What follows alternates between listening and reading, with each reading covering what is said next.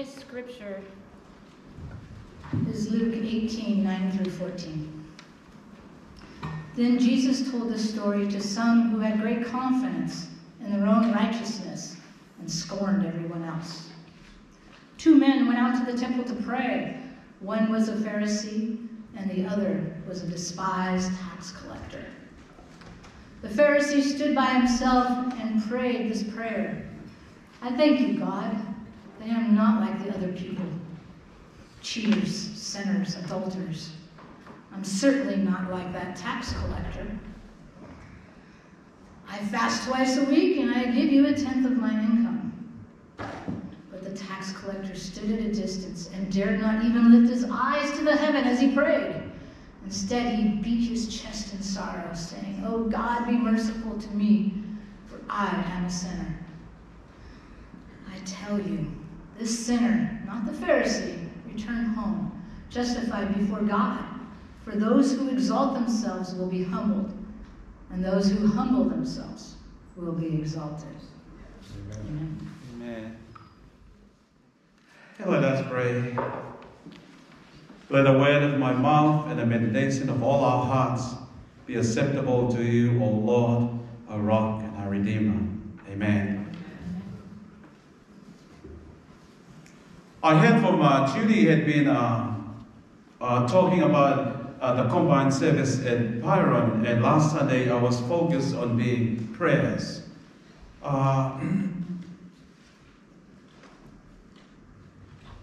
The prayers is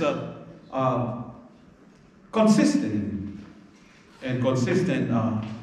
persevering prayers marks God's people. But this morning there's something that I really want to talk about, it being humble yourself, but it's focusedly on one simple verse from the readings for this morning. For I tell you, the humble will be justified.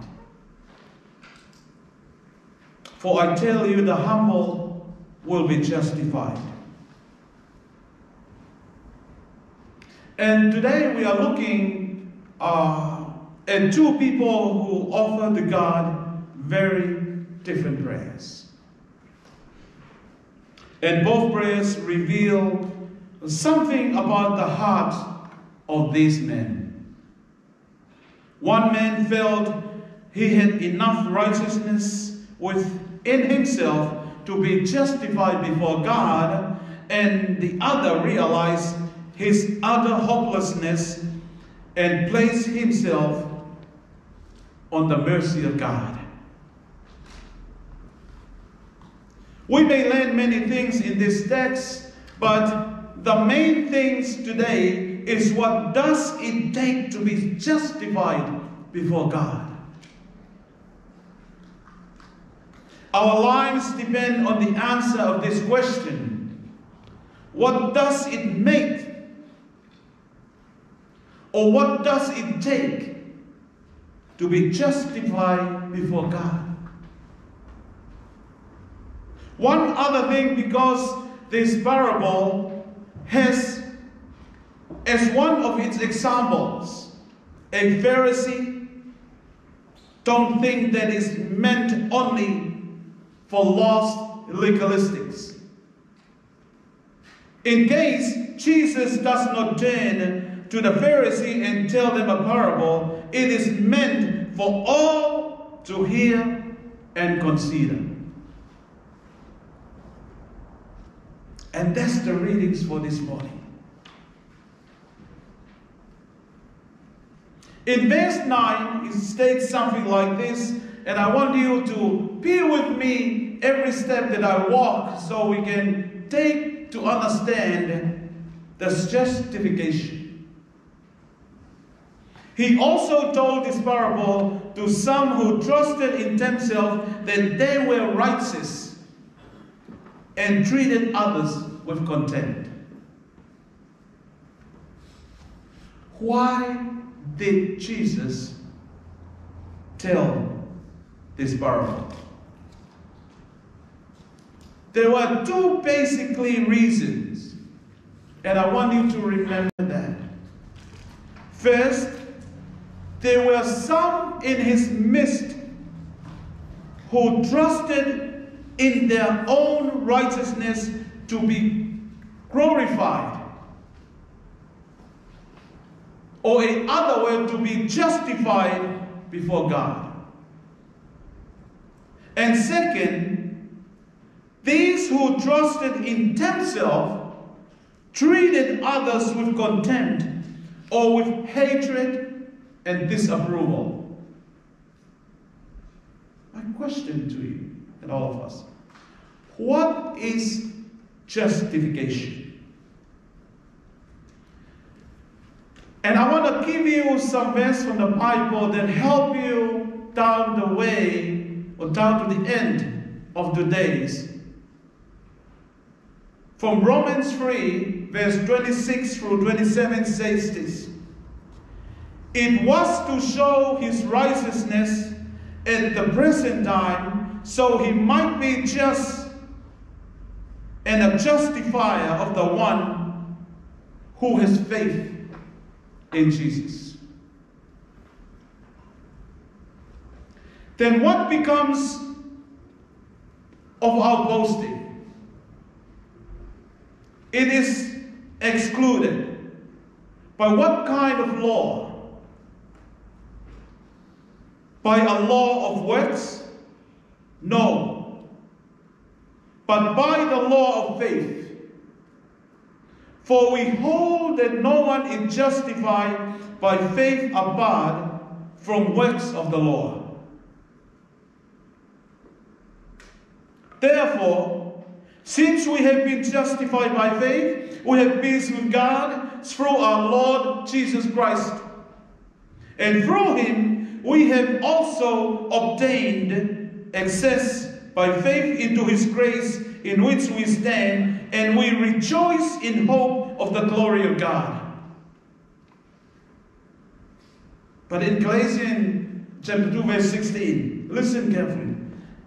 Yet we know that a person is not justified by works of the law, but through faith in Jesus Christ.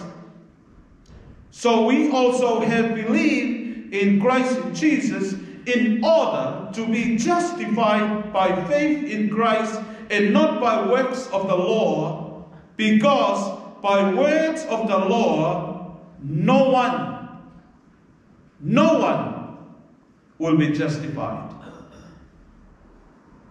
It is very plain from these passages that justification does not come through our effort, but from faith in Christ alone. Justification is an instantaneous legal act of God in which we think of our sins as forgiven and Christ's righteousness as belong to us, and declare us to be righteous in his sight. To be justified before God is God declaring us righteous because he has forgiven us and granted Jesus' righteousness to us. In our parable this morning, Jesus is first warning us against looking to ourselves for justification. Some who trusted in themselves that they were righteous.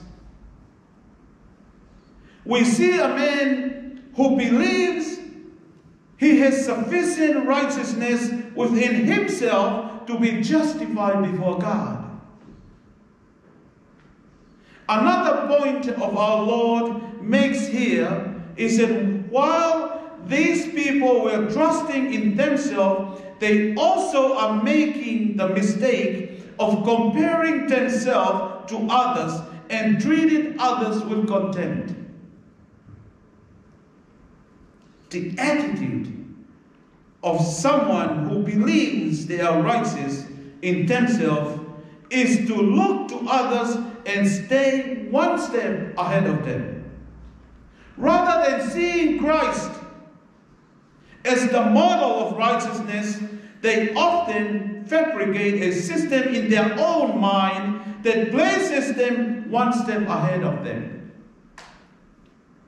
They think they are acceptable before God because they are not extortioners, unjust, adulterers, or even like this tax collector. Please understand, beloved, just because you can write a few good things about yourself does not make you fit for heaven. Just because you are not a thief and you are fair and faithful to your wife does not make you fit for God's kingdom. I hope this sink into our soul this morning. Doing good things will never make you more acceptable to God than a thief, a cheat, or an adulterer. Let's see verse 10. 2 men went up into the temple to pray, one a Pharisee and the other a tax collector. The common practice in the temple was prayer. It was the house of prayer. And Jesus pictured for us a scene to teach us about justification.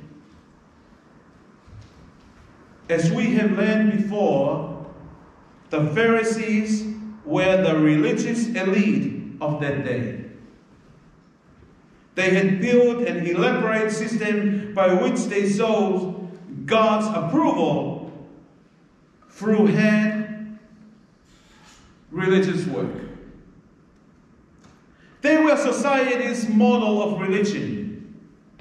If anyone should have been justified before God in the eyes of the society, it would have been these religious Pharisees. After all, they followed the letter of the law. In the mind of the religious leaders, it was a 10 and 1 scenario of those God loved and everyone else the others. The other man Jesus mentioned is the tax collector. Tax collectors were famous for their thievery and the fact that they had sold out their land to Rome. Being employed by the Roman empires left a very bad taste in the mouth of the Jews. They were considered sinners with a capital S, ruthless and immoral. You could not get much worse than a tax collector in the minds of the people. So if there is anyone who should not be justified, surely it was this rotten, sinful tax collector. It is possible for a deeply religious person to lost and a repentant sinners to save. Luke, being famous for great reversal, set up a dilemma for all of us. Who would be candidate for justification? A religious leader who conforms to the letters of the law, or daily low-life publicans? To get a clue, let's examine their prayers. A prayer can say a lot about a person. In verse 11 it says, the Pharisee standing by himself prayed thus, God, I thank you that I'm not like the other men, extortioners, unjust, adulterers, or even like this tax collector. I fast twice a week. I give tithes of all that I get. At first glance, we might be tempted to think this portion does not apply to us. Or we might show our self-righteousness by thanking God that we are not like this Pharisee. However, a deep look reveals that this text hit much closer to home than we may care to admit. The Pharisee had some really good theology. He did not believe he could acquire these good God-honoring traits apart from God giving them to him. In this regard, he was reformed in his view of God. He was no Pelagian, thinking he could somehow accomplish on his own the things God requires. He was no semi-Pelagian, thinking that God was there to help, but it's really our efforts that secure God's aid. He was orthodox in the sense of understanding that if there was anything good accomplished in his sinful heart, it was a work of God. He would affirm this. God, I thank you. He thanks God for the work that he has been done in his life. He thanked God that he was not a thief or that he did not cheat people. He thanked God that he was not an adulterer. He was faithful to his wife. All of these are good, honoring traits, and we thank God for them. God had worked morality in his life. So what is the problem? God has worked religiously as well as morally. He went over and above the one required fast a year at the day of the atonement. This man fasts twice a week. He was a tither of all that he got. He was religious, and thank God for that as well. We have no reason to doubt any of what the Pharisee said. So, what is the problem? He was doing good things and credited God with the ability to do them. The problem was he trusted himself that he was righteous. He believed that he could trust and rely on the good character trait to get him to heaven. He thought that God would be satisfied with a righteous he had attained.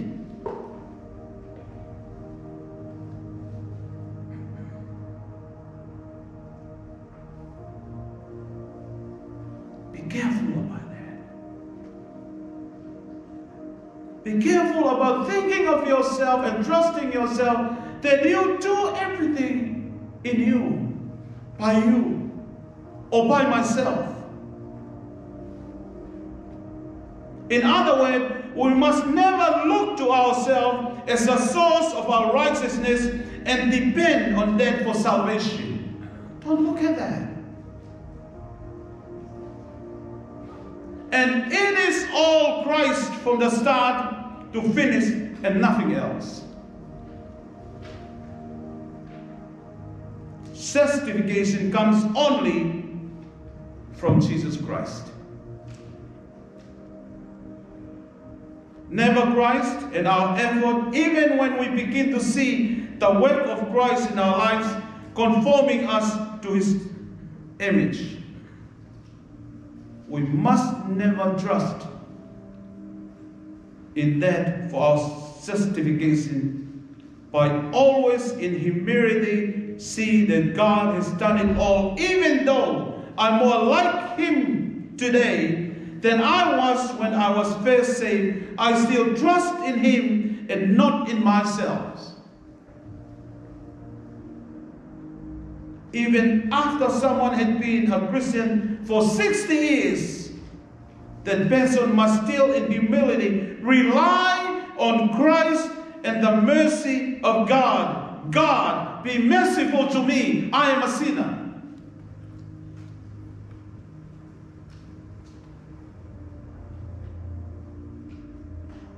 Look deeply inside our hearts for what is going on. That we are people of God thinking of ourselves that I am inside the realm of God without knowing that everything that we achieve is not by myself but through Christ Jesus our Lord.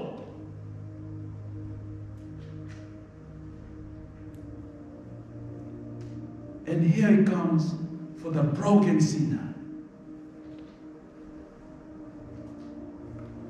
But the tax collector standing far off would not even lift up his eyes to heaven, but beat his breast, saying, God, be merciful to me, a sinner.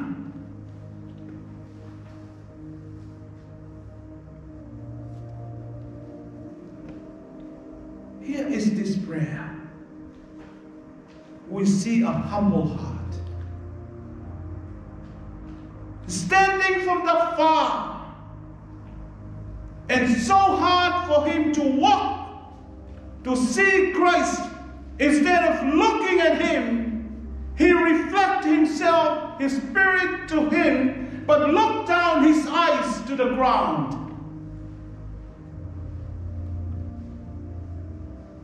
One thing that people was just thinking when the African people being singing, and they call, we are marching in the light of God. We are marching in the light of God. They are not walking straight, but they are walking forward and backward. For them, I'd rather have time to be with God than running to him now. And that's the end of the story. And that's how he stood far, but his heart is already with God and walking over there and say, God, be merciful to me. I am a sinner. Knowing that I didn't do anything to be in the eyes of God, I am a sinner. But to be justified only in Jesus Christ, not by myself. My brothers and sisters, sometimes we get into our lives and we are proud of ourselves and we're doing everything and we compare ourselves to the others and we look at them, we are better than them. In your own view. But just to be justified in the eyes of God, we have to know we are the sinners and we are standing from far, looking at him and walking slowly, knowing you are in the presence of God because Jesus Christ is justification to all of us. And if you know that, your life will be more humble than anything else. And brothers and sisters, there's nothing we can do. If you think you can walk to heaven now without Jesus, go ahead. But if you think I can walk now to heaven because of Jesus, you will have the kingdom. But if you do it because you think you can do, that life will end over here. Let us pray. Loving God, we are so thankful for this morning. We thank you for your word. We thank you for the story you told us that we learned from over there. There's nothing we can do, but with you, oh God, we can accomplish anything in our lives. There's nothing impossible when our life is in you. I ask for your blessing upon your church over here and for those that are not here with us. And let us follow you humbly in your name. God, we give you honor and glory. In Jesus' name we pray. Amen.